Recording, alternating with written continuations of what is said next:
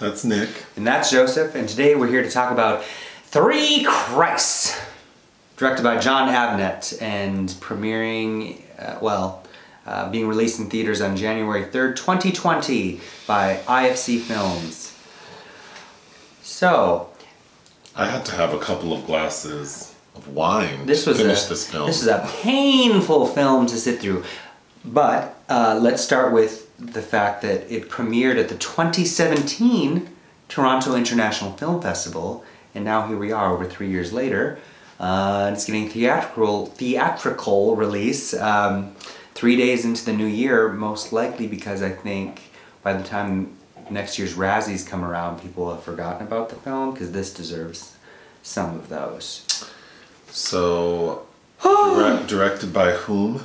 Jon Avnet, who was, in the 90s, quite a big deal. He did such, I don't know if you call them classics, but Fried Green Tomatoes. Okay. He did a previous film starring Richard Gere called Red Corner, which I remember seeing that. Okay. Up Close and Personal with Michelle Pfeiffer and Robert Redford was a big deal. Okay. I remember as a child. And then in the late 2000s, things started getting a little troublesome, I think, for Mr. Avnet. He did 88 Minutes with Al Pacino, and then he reunited De Niro and Pacino for the first time since Heat with Wretches Kill in 2008, which was not well received. And that was his last theatrical feature before this. He's been working in a lot of higher profile television series since then. This story is based... So it's based on an actual psychological case study from 1964, and this film is adapted by Milton Rokeach's Three Christs of Ypsilanti. Was that a book? Yeah, that was the book that it's based on, but it's actually an actual case study that was published in 1964. So a psychiatrist played by Richard Gere is brought to like a psychiatric facility where he is going to study three patients who all believe they are our Lord and Savior Jesus Christ. In Michigan. In Michigan, because that's where Jesus would go. And the film opens by telling us that in the 1950s, all the ways that were popular to treat patients in state hospitals, which were, you know, antipsychotics, electroshock therapy, blah, blah, blah, and rarely psychotherapy. So his mission is to introduce more effective ways to treat patients and not just sedate them and subdue them. So, you know, I think the source material is probably quite fascinating and empathetic, but this movie, and I try to not be so negative, but this movie is cock-a-doo-doo. It is cock-a-doo-doo. Eric Nazarian's screenplay is... First off, it features some really talented people, or notable people, like Richard Gere. Richard Gere, who is, you know, he does what he can with it. I wasn't so annoyed by him, but the way that... But wait, who else? Richard Gere. Walton Goggins is one of the Christs. Okay. Peter Dinklage. Peter Dinklage. Who's the lady from... Bradley Whitford is the other Christ. Bradley Whitford. Who's his wife? Richard Gere's Julianna Margulies. Julianna. Who, you know, I think I think she's still beautiful. I like seeing her. Who's Richard Gere's boss? Stephen Root. Stephen Root and Bradley Whitford were both in Get Out. By the way. And then Kevin Pollak is the evil doctor that tries to Shanghai his... So it has a pretty impressive cast. It does have an impressive cast, yeah. And then you have Denis Lenoir is the DP who did my favorite Olivia Assayas film, Demon Lover. He did Wasp Network. The look of the film is not the problem. Jeff Russo's score was a little much, but... I don't know where to begin, and I don't know that it's worth getting too crazy into it. Except that I think what was so problematic was the characterization of the patients, the three psychiatric patients, is, I think, borderline disrespectful. It really does. I understand that during this, the film is set in the 50s. During that time, our knowledge of psychiatric health and disease was archaic compared to what we understand now. Sure.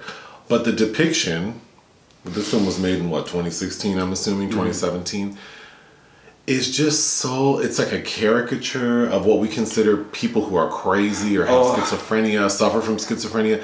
I think it's offensive. I think Peter Dinklage and Bradley Whitford are deserving of Razzie nods in this. I will say, Peter Dinklage in particular, he really did give them they got their money's worth with him.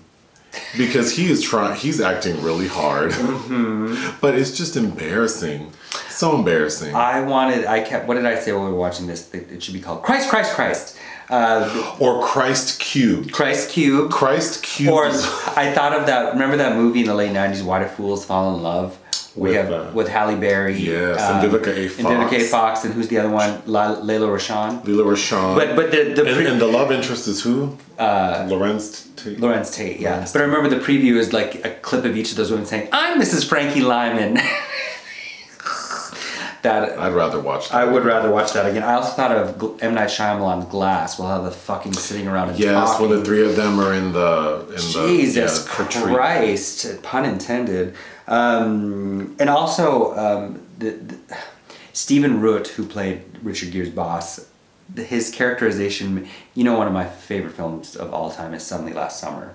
And Albert Decker, a character actor in that, who's Monty Clift's boss, is very, very similar to whatever Stephen Root is doing in this, even how he looks, by the way. So, side note for when you put together all the photos. Albert Decker, Something Last Summer. Okay, noted. Oh, and all the chair creaking. There was so much, oh God, because they're sitting in all those wooden chairs. I was just, you heard me, I was groaning through the whole thing. It was hard to see. It feels very, I don't know another word except cheap. It did feel schmaltzy, cheap. Like a Lifetime movie that isn't campy or fun.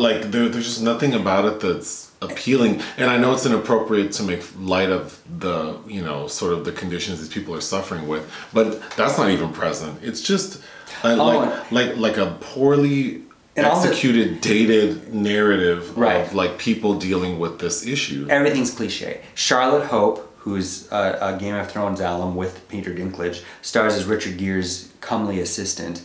And there are so many. All of the Walton Goggins character is very kind of obsessed with her vagina, as is made clear. And I just don't think this screenplay is up to par with kind of passing that off without making everyone giggle.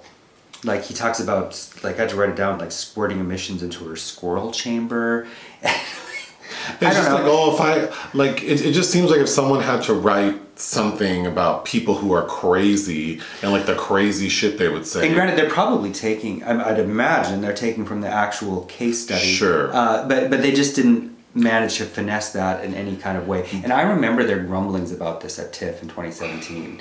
It just feels so low budget. I obviously didn't make time to see it then. This might be one of... 2019 is going to end in 5 days. Mm-hmm. I think this might be one of the worst films I've seen in a long time. That isn't it's not fun. It's not. There are no redeeming qualities. There's not one. I kept thinking also I would have rather rewatched Cats back to back than. I usually try to find something good, and I cannot find anything good about this film. I think Peter Dinklage is attractive, though. He's attractive, although sometimes that's a plus. Sometimes he looked like a sad dog styled in this, and they give him. He has a British accent. He does the best job, partially because his character kills himself. Well, he's also the most flamboyant of the three. So he is, I think, the hardest working of everyone in the film, and has probably the only moments where I felt bad, when he confronts Richard Gere's. The head of the psychiatric ward. Kevin Pollak. Yes, when he confronts him, and that was a... Who, by the way, Kevin Pollak looked like... I wrote down a bloated frog / Paul Rubens as Pee Wee Herman. He didn't look good. Well... Not to be mean. That's mean, but not to be mean, because really, I don't think it's the fault of the people on board. I think this film... I think they all signed on, maybe the director is notable, and then they got Richard Gere, and then all of a sudden you have Peter Dinklage and all these like notable people, and they think they're doing something big, and then it didn't come together. You can't fault any of them really, but No. you know they're all above this material and how they were directed. Even Julianna Margulies and the tangent about I was once my husband's assistant and it's very intimate working with him, and like. Yeah, there's kind of like a divergent sort of insinuation that he might be having an affair, or it could lead to an affair. But why? It's pointless. It is pointless. Yeah. So we need to wrap this up. I think this film, I would give it like half a star out of 5, which is the lowest. It is a cat's level. It is half a star out of 5. I do think that this story would work well on stage. As a play, like a stage play. I think it still could work well as a film with somebody that's actually willing to be gritty and realistic. Yeah, that was like the cleanest, nicest psychiatric ward, and not that they don't exist, but I think for that era, and then the juxtaposition of like the archaic treatment methods versus like it's like nice and clean, and the staff is friendly, and the main orderly, this black man. I don't know his name, but his acting wasn't the best, but I thought his characterization was very. He had a good singing voice. Well, he seemed like a sweet man. It just is like it doesn't fit with, you know, the poor treatment that Richard Gere's character is, alleging and fighting against. Mm-hmm. The tone is off. We seem that like this needed to be. Ken Kesey's Kesey, the man who wrote One Flew Over the Cuckoo's Nest. Like this needs to have that kind of a tone. It needs to. It's so far from that. I don't know. This is more like throw it away and start again. Anyway, I give it half a star. What would you give it? Half a star. Yes. All right. Bye. Bye.